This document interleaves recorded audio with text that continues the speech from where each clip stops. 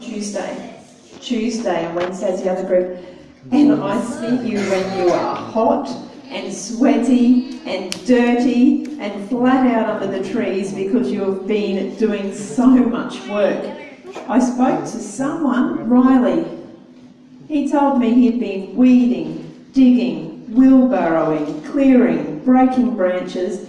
It's a lot of hard work, but I also see the big smiles on your faces when you're finished and you're done and you're so proud of what you've achieved.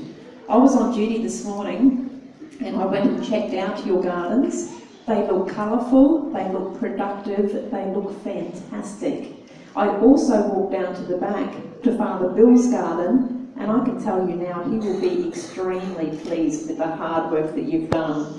And I heard you even had to wheelbarrow water from here all the way down there and back